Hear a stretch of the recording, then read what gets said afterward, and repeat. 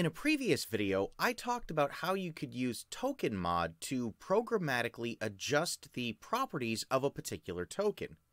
In this video, I'm going to showcase 3 other scripts that you can use to more readily manipulate tokens, including how to create token actions, how to quickly set the status of a token, and how you can manipulate tokens that are on the GM layer from the token layer. Note that everything in this video will require a Roll20 Pro subscription. Alright, so let's get started, and we're going to begin by talking about a script called token action. I've done another video where I talk about creating token actions. These are the toolbars that get created based off of items in a character sheet. So if I open up my character sheet here, I have all these abilities here, and these are all the sort of quick actions that I want to be able to do. Just have my wizard be able to cast magic missile with the click of a button, and you can see up here that's on my toolbar. So my wizard doesn't need to open his character sheet, he can just magic missile right from there. As long as his token is selected, all those things are available, and that's great. But manually going through and creating all those operations can be tedious, so the token action script creates them for you. So let's look at our little goblin that I've got right here. I'm going to go here, type in !TA for token action, and press enter. And we get a message saying that token actions have been created. We'll just click off that creature, click on it again, and now we have that toolbar. So we'll go ahead, we can attack with the short sword, we can attack with the crossbow. We've got all of his ability checks here, so if he wants to make a intimidation check, or if he wants to make a save, all those things are available right from the bar. And the nice thing about this is this works for creatures that have spells as well. So if I click on this Lich right here, again, TA, click on again, and now you'll see we've got the spell button right here, and when I click that, I get this list in the chat of all the different spells that that Lich can cast, and I can cast right from this list. I can just say, all right, power word kill. There we go. It's cast. Now, one thing to know about this is it doesn't decrease the amount of spells that the creature has remaining. So you would need to kind of manually track that or go into the character sheet and deduct it. But otherwise, all of those operations are available to you right from the toolbar. And when you are juggling a lot of creatures on the board at once, this can be really helpful and really speed up play. If you ever want to remove the token action bar, that's a simple matter of just typing in !delete TA. It will remove the token action, so when you click on it again, you notice the bar is now gone. Okay, but I'm just going to put that back. Now, the token action script is not part of the regular Roll20 script library, so I'm going to put a link to it down in the description below, and I'm going to pop a card in the upper right that shows how to install those kinds of scripts in case you've never done it before. Alright, so let's move on to our next script, which is called status info. And let's say our Lich has advanced on our cleric here, and he has used his paralyzing touch, and the cleric has failed his save, and now he's paralyzed. Okay, well, we want to do 2 things. One, we want to mark this token so that we know it's paralyzed. And then 2, we want to remind that token's player what the paralyzed condition actually does from a game mechanics standpoint. So what the status info script allows you to do is select the particular status you're interested in. This one right here is the paralyzed. Select that, and you see now the token has been marked with the icon I selected, but status info has also automatically displayed a summary of that status here in the chat.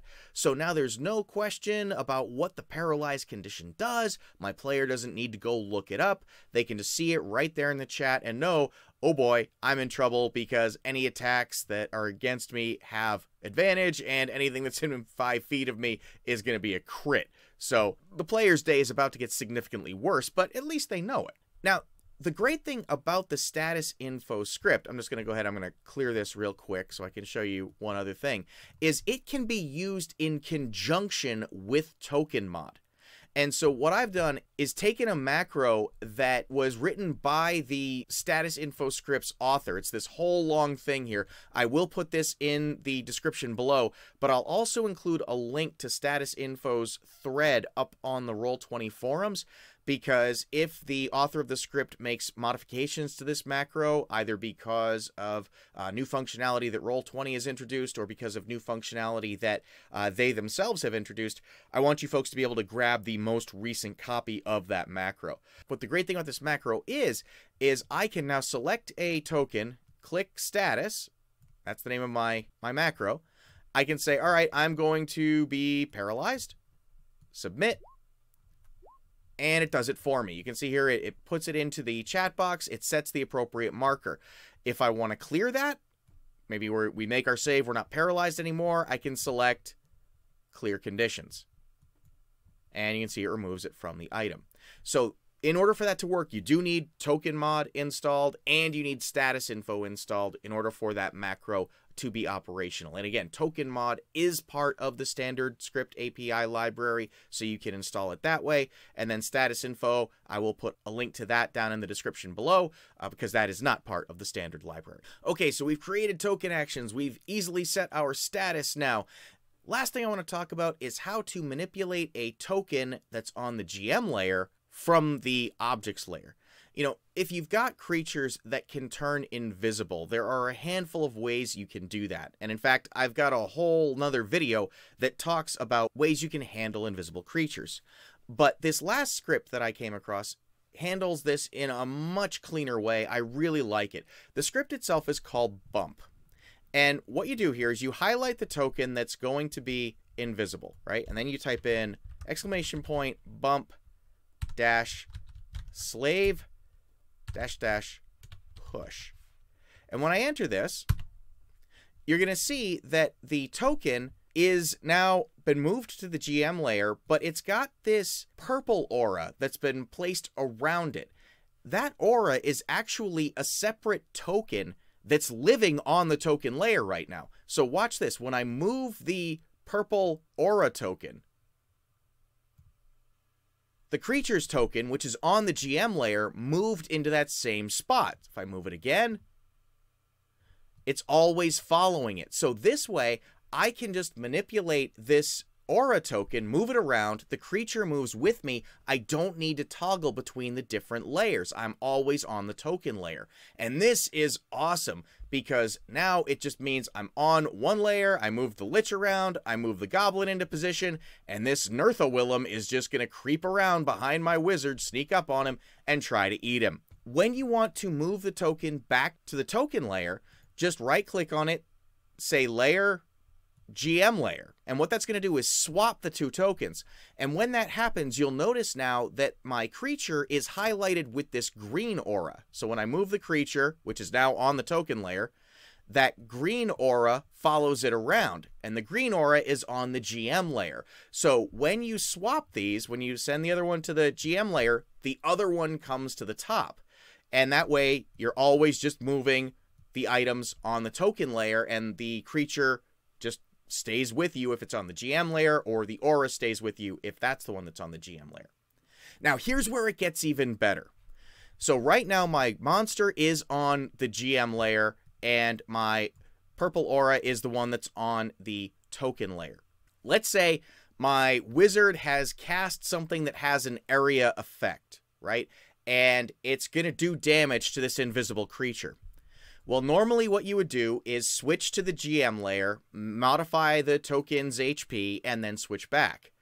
But when you're using bump, the aura token is linked to the monster's abilities and attributes as well. So if I click on the aura token, you see that's the one I have highlighted right now, and I adjust its HP, I'm going to reduce it by 30, it updates the creature's token as well. You can see it. Actually, there are 2 health bars as I move this. It's going pretty fast here.